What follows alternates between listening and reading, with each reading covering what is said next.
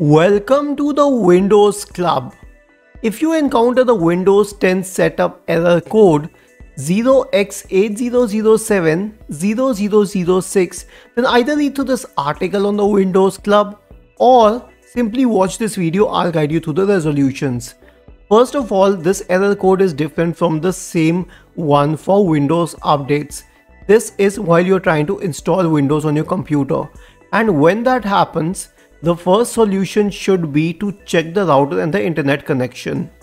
First of all, the speed that you get from the provider should be enough for the installation.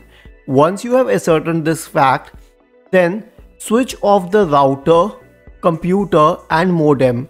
Now switch on the modem first, keeping all connections straight, and wait for 10 seconds. Once the lights on the modem are stable, then switch on the router. Again wait for 10 seconds till all the lights are stable, and then switch on your computer so that it picks up the IP address. The next solution would be to run the network troubleshooter.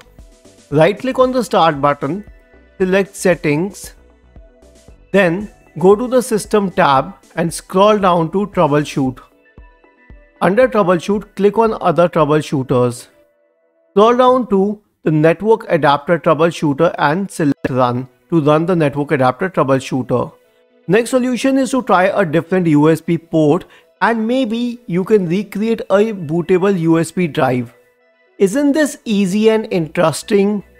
If you have any doubts, please go to the original article on the Windows Club, scroll down to the comment section and write your query. We will surely answer to it.